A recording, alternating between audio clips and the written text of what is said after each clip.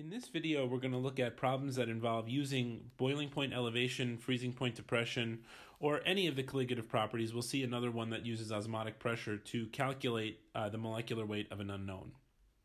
So in all of these problems, what you're going to see is that the colligative property equation is going to allow us to get a concentration, and from that we're going to be able to get the number of moles. And I'll explain why we need the number of moles in just a second. So to kind of start at the beginning, a molecular weight requires two pieces of information. It requires a mass on top in grams, and it requires a number of moles on the bottom. So the mass is going to be the mass of whatever the solute is, because that's going to be your unknown. And then the moles is going to be something that we have to get from the problem. So in all of these problems, you're going to see, again, like I said, that we're looking for the number of moles, and that's going to come from the concentration. So let's take a look at this problem that's in front of us. The problem says 0.650 grams of a non-ionizing compound is dissolved in 27.8 grams of diphenyl. The freezing point of the solution is 68.44.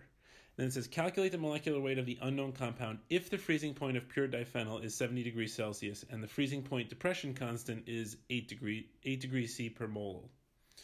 So we know already that we have a freezing point depression problem in front of us because it's talking about freezing points. So let's start to dissect this problem a little bit.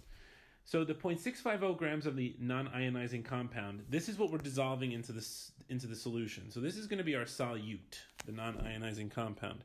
And then our solvent in this case is going to be the 27.8 grams of diphenyl. So we kind of have to identify solute, solvent, what's going on. Now, if this is our unknown non-ionizing compound, this mass that we're putting in to make the solution, this is the mass that we're going to be using in our molecular weight calculation. So we can kind of grab that and put that right in at the beginning, because we know that when we make this solution, it's the 0.650 grams that's doing our colligative property. So now what we need to get from the problem is the bottom part, which is the moles. So let's start to look at what we need to work with freezing point depression. So the equation for freezing point depression is that delta T of the freezing point is equal to I times Kf times little m, where delta T is the change in temperature of the freezing point. I is the Van Hoff factor that tells us whether the compound is breaking up into one or more things. Kf is the freezing point depression constant, and little m is the molality. So let's see what we can get from the problem. Well, delta T we can get because we know that the temperature for the pure solvent is 70 degrees Celsius, and the temperature for the mixture is 68.44. And that makes sense because we know that it's freezing point depression, so the freezing point should go down. So we're going from 70 degrees Celsius to 68.49. So the delta T in this case is going to be 1.56 if you do the math on your calculator, degrees C. So we've got a delta T, and we also have Kf, that the problem gives us. So that's 8.00 degrees C per little m. Now the question is what is the I, and how do we figure that out? There's one thing in this problem that you have to look for, and the thing that will tell you the I is this little phrase right here. This thing says that the solute is non-ionizing. So if it's not ionizing, meaning it doesn't break up into ions, then whatever you put in is what you get out. So I in this case is going to be a 1. Now, if we said that it was an ionizing compound, we would have to tell you that it was a binary ionic compound. So binary would mean 2 ions. So you would put a Van Hoff factor of 2. Or a ternary or a 3-ion compound. So you would put 3. But if it's not ionizing, then it's going to be a 1. So from this, we've got everything we need to solve for little m. So if you want to reorganize this equation, what we can do is we can divide both sides by I and Kf, and then we get that molality is equal to delta T of the freezing point over I times Kf, and we plug things in, so we put 1.56 degrees C divided by 1, which is our I, times 8.00 degrees C per little m. And so then we can get our molality. So if you do the math in this case, this gives you 0.195 moles per kilogram of solvent. Now, the reason why I put this explicitly, so this is little m, the reason why I put moles per kilogram of solvent is because we can now do some unit conversions to get to how many moles there were. So we know that there was 27.8 grams of diphenyl. So the 27.8 grams of diphenyl, this is the mass of our solvent. So if we know the mass of our solvent and we know the molality, we can get back a number of moles. So we just got to do some unit conversion. So we got to convert this to get the units to match to be in kilograms. So we're going to say for every 1,000 grams, there's 1 kilogram. And now we know our concentration, which is that for every 1 kilogram, for every 1 kilogram, there is 0.195 moles.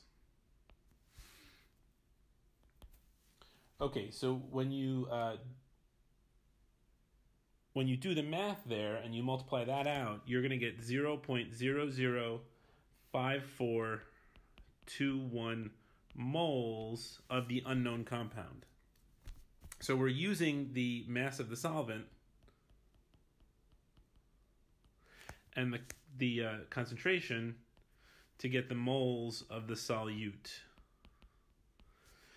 And then this number of moles is what we're going to put into our molecular weight equation up here. So 0.005421 moles. And when you do that in your calculator, you're going to get a molecular weight equal to 120 grams per mole.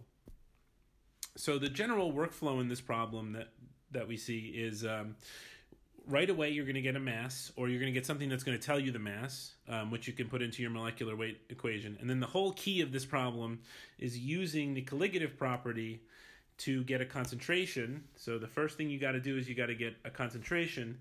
The second thing you got to do is get a number of moles. And then once you have the concentration in moles, you've got the answer to your problem. So this was an example of what we would do with boiling point elevation or freezing point depression. In this problem, we're going to look at how we can use osmotic pressure to come up with a molecular weight.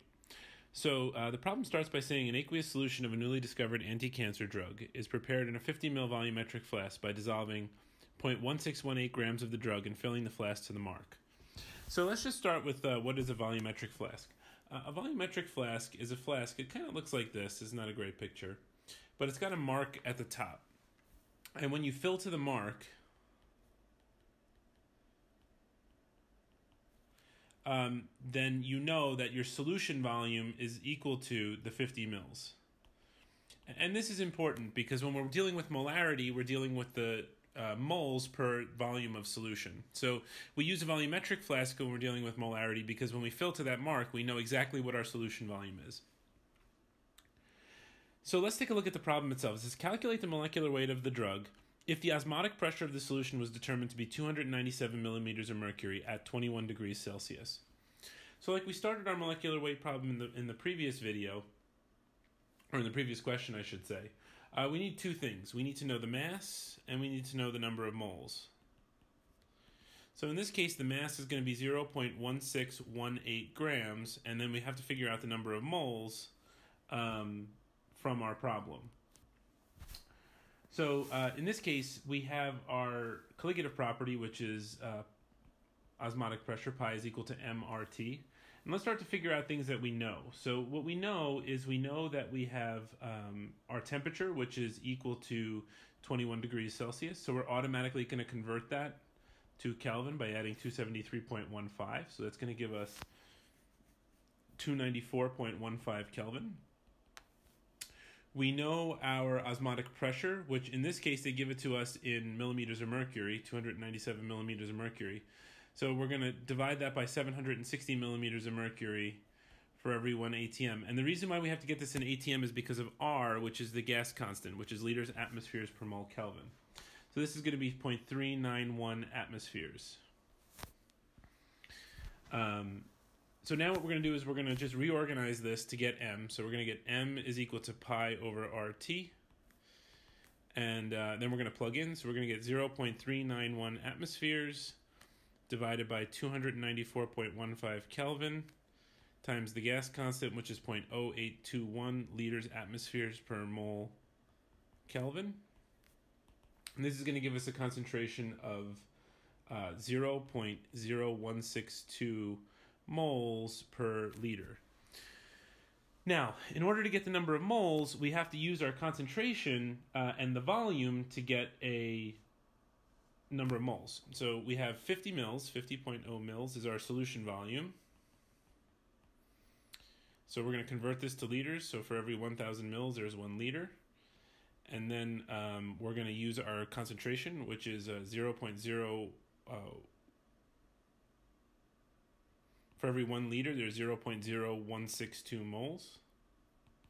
And this is going to give us a number of moles of 8.09 times 10 to the minus 4 moles, which we can then plug in up here. So for the number of moles, we're going to put 8.09 times 10 to the minus 4 moles on the bottom. And when we do our division, that's going to give us 200 grams per mole. So again, the first thing we're doing is we're getting our concentration. The second thing we're doing is getting our moles, and then we're using that to calculate our final answer, which is 200 grams per mole. In the last problem, we're going to look at we're going to look at how we can also frame a question. This one is not a molecular weight problem, but it's another good way of framing a colligative properties question. So it says the drug is extracted from the leaf of a plant into water and is then concentrated to 1.28 molar. Calculate the freezing point of the solution if the density of the solution is 1.128 grams per mil and the Kf for water is 1.858 degrees Celsius per mole. So the problem is basically setting up to be a freezing point depression problem. It says calculate the freezing point of the solution, and then it gives us some information about the concentration. So we get delta T is equal to I Kf times little m. So in the end, this is what we have to be working with. So let's see if we can start to fill out some of these things. Well, the Kf is an easy one. So that one's going to be 1.858 degrees C per little m. So the I is another question. What we have to do is we have to go back and look at the problem and see if we can get any information about I. And the place you're going to want to look is right here. So the solution does not conduct electricity. That basically tells us that this is a non-electrolyte, so it's not forming ions. So the I is going to be 1. That's how we know that. So if it's a non-electrolyte, it doesn't conduct electricity, it's not breaking up into ions, so we get 1. Now here's the problem with this. It gives us a concentration of 1.28 molar, which is 1.28 moles per liter of solution. Now the problem is we got to get this into molality, which is moles per kilogram of solvent, because little m is molality.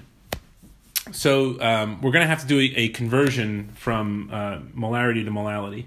So what we can do is we can grab our moles and just bring those right over if we assume that we have 1 liter of solution. And the reason for that is because if we have 1 liter of solution, then we have 1.28 moles. So how can we get the kilograms of the solvent? Well, they give us the density. So if we have 1 liter of solution, and we convert that to milliliters, so if we take 1 liter and we say that there's 1,000 mils, we can then use the density to go so for every 1 mil, there's 1.128 grams.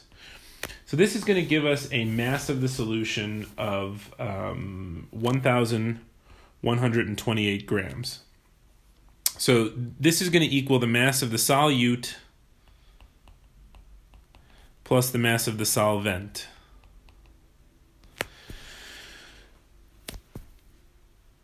Because we know that this is the volume of the solution, so it's got to be both things combined. So we have, in order to get the mass of the solvent, we have to get the mass of the solute. So to do that, we're going to take our 1.28 moles, and we're going to use the molecular weight that we figured out in the first part of the problem, so 200 grams for every 1 mole. And then we're going to get a mass. So we're going to get a mass of 256 grams of the solute, which we can plug in up here. And then if we solve this, the mass of the solvent, if we take 1128 grams minus 256, the difference between those two is the mass of the solvent, and that is 872 grams. So what we can do is we can then plug this in up here as 0.872 kilograms. So I divided this by 1,000 in order to get it into kilograms. So 872 grams is 0.872 kilograms. So then we can get the molality. We can take the 1.28 divided by the 0.872, and that gives us 1.47 little m, or molal, which we can then bring over here. And then we can get our delta T, which is equal to 2.73 degrees C. So now there's one thing that's left. This is the delta T. This is not actually the freezing point, which is what the problem is asking for. It says calculate the freezing point of this solution. So to get the freezing point, we have to know what the freezing temperature is of the pure solution. So that's going to be 0 degrees Celsius. Now on the exam, we would give this to you, but you should know that water freezes at 0 degrees Celsius at this point. And it's a freezing point depression, so the temperature has got to go down. It depresses, it goes down. So we're going to subtract the minus 2.73 degrees Celsius, and that's going to give us negative 2.73 degrees Celsius. So that's going to be the final answer for that problem. So this problem is a good example of how we can throw a concentration conversion at you and then use that as part of a freezing point depression or an osmotic pressure problem, and then you can kind of mix those two things together.